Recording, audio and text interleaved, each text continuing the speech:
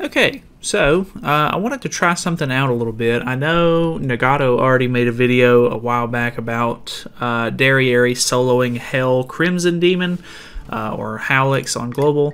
And so I wanted to try and take Derieri against all three demons. Obviously we don't have Hell Demon, or we don't have the Hell difficulty on Global just yet, but I want to just go through and see if I can solo on all three of them. The only one that I'm really worried about is probably Grey Demon, but I mean, I don't know. I just thought it would be kind of a fun little video to do, or just kind of like an experiment. So yeah. I've already got my demons ready to go, and let's hop in. So we're going to go Extreme, and then it should just be Derieri on the team. So I've already done the Howlix once, just to confirm. I think we're going to do Lifesteal Food. You can see I already have UR equipment for it, so that's obviously going to make it a little bit easier, but I don't think it's completely necessary. It just helps. Let's do Lifesteal Food. We'll auto eat so that way it does it. Just in case I fail any of them, I'll just keep trying over and over again. But yeah, let's hop in and see how this goes.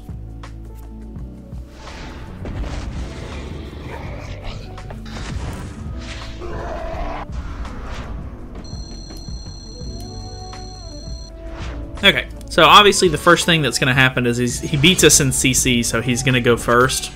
But the whole thing here is we kind of have to play this to our advantage and make sure that we can, you know, evade with level 2 buff cards whenever we need to, and then just lifesteal off of, you know, just hitting with pure damage and everything. So, okay, 31's not too crazy, but because we're going to be getting, you know, buffs each and every card that we use, we should be fine, because we'll eventually pick up a whole lot of buffs, unless, I don't know for sure, but I don't think any of the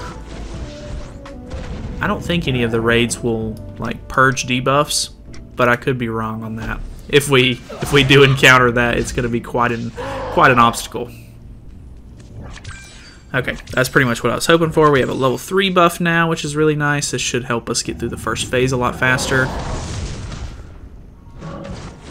Okay. Normally, because the demons have 3 hearts, which the Grey Demon only has 2, and I'm pretty much just gonna have to stall for time during the Grey Demon, so that way I can get him on the ground to hit him. And then once it gets to the second phase, I'll just have to ult straight away, so that way I can get him on the ground to hit him more, or just, I guess maybe we can get lucky and kill him. But because we're on the first phase, I feel comfortable with going ahead and ulting. I don't think this will kill. Okay, so 443k, so it did kill for sure. So now we pretty much just need to try to beat through him and get as many stacks as we can, so that way when we get to the last phase we can ult again and just kill that way. Alright, I need more attack cards, but it really doesn't matter too much either way. It's just going to take us a little bit longer if we get buffs. Alright, defense increase on him, so we're going to be doing a little bit less damage now. That's okay, no big deal. He's mad today. Okay, nice. Got some attack cards, which is good. I kind of want to go ahead and pop injection, but at the same time, maybe not. Yeah, we're going to go ahead and pop it. We're going to pop it and get the evasion going. And then we'll try to lifesteal as much as we can, because we'll be doing a lot of damage here. We've got the ult ready. Hopefully we can save that for the last phase. Which I guess if it gets any, you know, any rougher than it already is,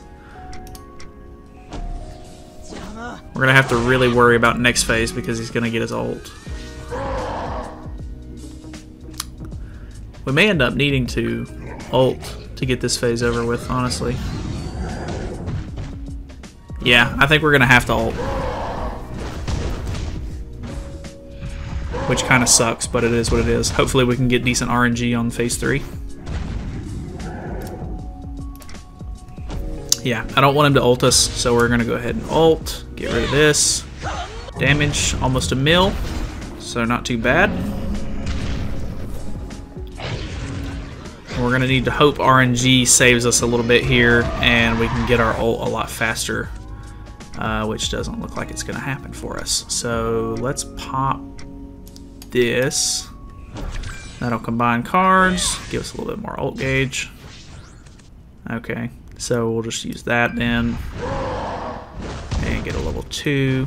He's dealing a lot more damage, so I'm a little worried. He's got an attack increase. Hopefully we'll be fine here,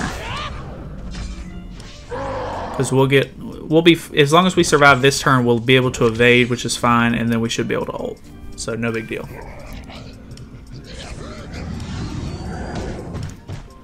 Okay, that move's not really that bad. This move's not bad because it's an AoE. He does it again. Now we're close. We're really low. Alright, we'll pop the evasion to clear space for our ult to come in. He shouldn't be able to hurt us, which is going to be good. And then we can just ult. We should be good to go. I don't think he's going to have enough armor or anything like that to save himself, so we should be good here.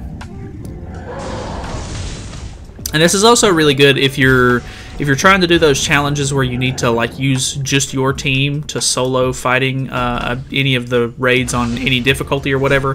Try to get Derieri if you don't already have her, and you can pretty much get any of those done.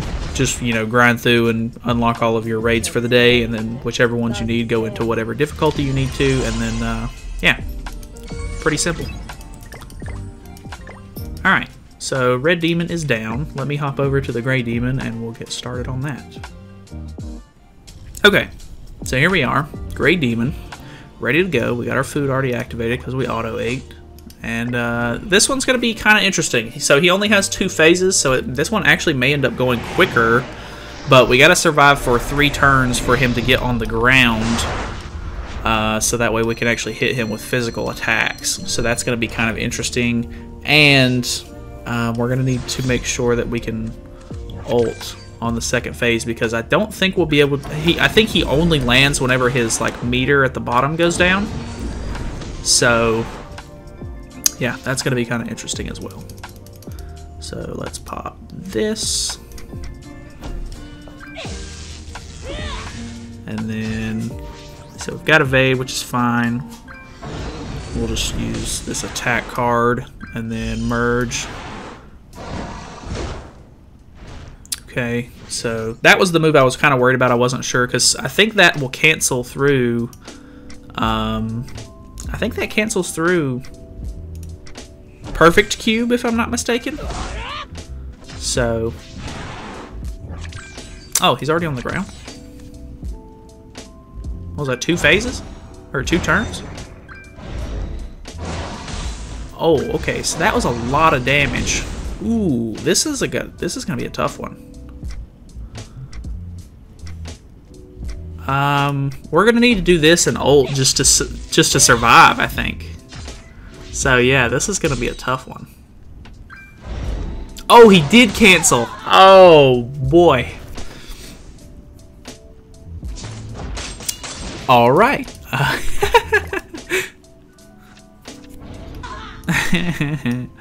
This is so bad. Unfortunate. Damn. Of course. Fuck. Okay, we got good merges. Very good merges. We didn't get another injection though, which is unfortunate.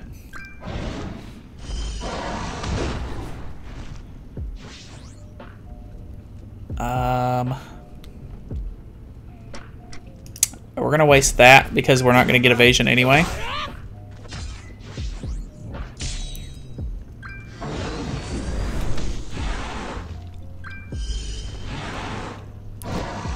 Okay, took off the ult. That's fine. God, what's up with all these attack cards? I don't think we'll survive this. so it doesn't really matter. Attack-related stats increased. Okay, we survived. How much damage does this do? Can't be anything too crazy. Oh, so close! Why didn't I lifesteal? Oh no, he disabled my recovery skills. Okay, I'm deeming this impossible. He's just got too much in his kit to prevent me from doing it. Unfortunate. God, I thought that was gonna be such a like even if it was super like RNG heavy, like so be it, but he's got too much going on. Okay, so moving into Howlix. I've done this quite a few times already because I keep getting bad RNG. So this one is pretty RNG dependent because you kind of need to make sure that your hand is perfect as you go into the third phase, and sometimes you just get screwed. So here's hoping we don't get too screwed up. Unfortunately, this was the run that I actually won, and the dog started barking very heavily downstairs, so it kind of ruined the whole thing, and I didn't want to have to keep that in, so I'm doing a voiceover for the last little run right here for Howlix. But yeah, this one I thought was going to be a lot more RNG dependent, but it turns out after, you know, running it a couple times and figuring out how the strat works, it's not nearly as hard as I thought it was. I was having a lot of trouble. I probably ran it like 6 or 7 times before I got to this run and really like realized what I needed to be doing. So the whole like concept is during this first phase, he's not going to really hurt you all that much, but you can always ult if you need to. Like you can build the ult up pretty quickly on the first phase, and you're not going to be dealing a whole ton of damage because you don't have a lot of attack buffs in the beginning. So build up your ult, and then if you get low, just ult so that way you can lifesteal all of your health back up. And then once you get into the second phase, you want to make sure that you're trying to build up as much of the attack buffs as you can just by using your cards each turn during the first phase, because the second phase he's gonna he gets an ultimate gauge, and I think it's only five bars or whatever, like 5 orbs. And once he gets his ultimate gauge full, he's going to use his ult, which actually removes 2 of your ultimate gauge, which is kind of annoying because you need the ult like at the very beginning of the third phase, or else you cannot win. So all you have to do is during the first phase, just keep hitting him with as much as you can, so that way you're building up the attack buffs. Don't worry about injection too much. I was so dependent on trying to make sure that I had injection ready going into phase 3. But it's really not that necessary as long as you're building up enough attack buffs during the first 2 phases of the fight and getting the second phase over with quickly enough so that way he's not taking off your ult gauge. Then as soon as you go into the third phase, you'll have the ultimate ready, you'll have enough attack buffs on you to make the amplified deal, you know, enough damage to kill, and then you're pretty much good to go from there. So as you can see right here, I'm going to attack for the last time during the second phase. We're going to kill him right before he gets the ultimate ready to kill us. Or, well, it's not going to kill us, but it'll take off the ult gauge and ruin, you know, we'll have to end up building up the ult again, which is kind of hard to do right there at the end. But then you pop the ult at the third phase, and then boom, you can see right there. We deal 743,000 damage, and that is enough to one-shot the entire phase, which obviously secures us the win. So, yeah. Anyways, I already had a sort of like an outro prepared for the video, I guess, that I did after the recording of this. So I'll cut over there and let you guys, you know, resume the video there. Okay, so unfortunately the dog was barking during that entire run, and it was the one run that actually went well. So I'll just voice over that or something like that. So whatever. Anyways, unfortunately, I'm really upset about the Gray Demon. That really does suck. I think if you got like maybe perfect RNG and you got an evasion really early in the match, that it could go pretty well for you. But it's just, that one's so tedious, and there's so many mechanics to worry about with him just, you know, recover or like infecting you so you can't lifesteal, and just different stuff like that. And he can remove your buffs and everything, and he has to be, you know, on the ground instead of flying. It's just, it's kind of just unfeasible. Like, it's just not really worth the time and effort that you could put into it to even try to get that. So yeah, if you want to, obviously the RNG is a little heavy on the Howlex Demon, as I'm sure you guys have already known because of the way it works and if you've seen Nagado's video. But I don't know. This was fun. I mean, it wasn't like a terrible time. It took me an hour and tons of stamina. So yeah, that's pretty much it. Thank you guys so much for watching. Hopefully you guys enjoyed this video, and you know, I'll see you guys in the next one.